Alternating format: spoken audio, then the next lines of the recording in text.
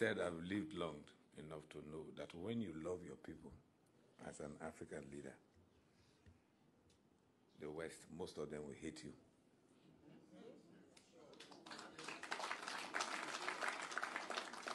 I spent 18 years in England.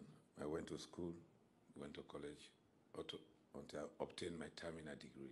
I went to school, not only college. When you go to the lowest level in school, you know their mentality.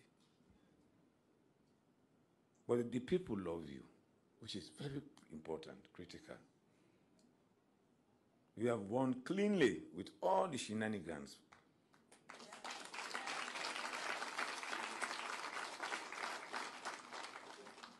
The question people ask, after Madabiu, who?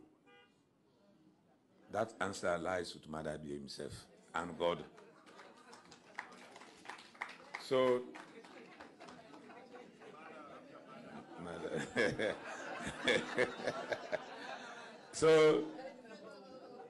Mada is thinking of ahead of 28, not even 2028.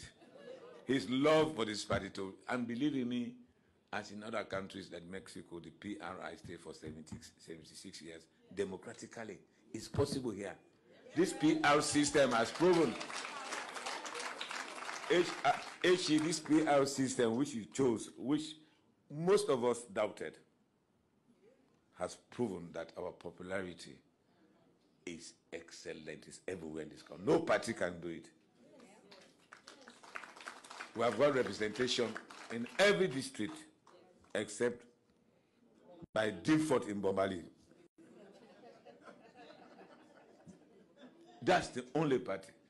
The UN yesterday, one of the UN people asked me at that reception, why is it that they got 0-0 in other places? I said, first of all, they have never got any representation in those places. 0-0 is a normal situation.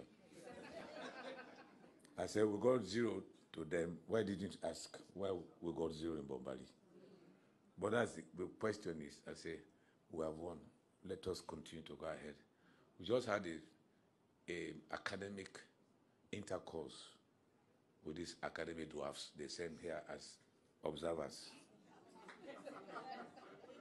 I just told the president, after our discourse, the EU chief observers, I said, do you think we are going to hand over to these madmen? I said, we'll never hand over to the power to APC. Again, not in this country. As I said, I've lived long.